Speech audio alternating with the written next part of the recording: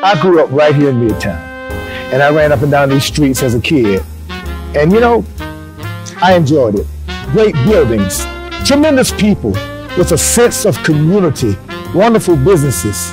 And as an artist now, I gained from that, and I was inspired to write A Chance for Redemption, the story of all of this.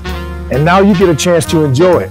And I hope that you'll be inspired to work with us to make Midtown into what it can become again. Won't you share with us in this wonderful journey and A Chance for Redemption? Broadway comes to the beach. That's Daytona Beach. New Professional Theater and the City of Daytona Beach present A Chance for Redemption.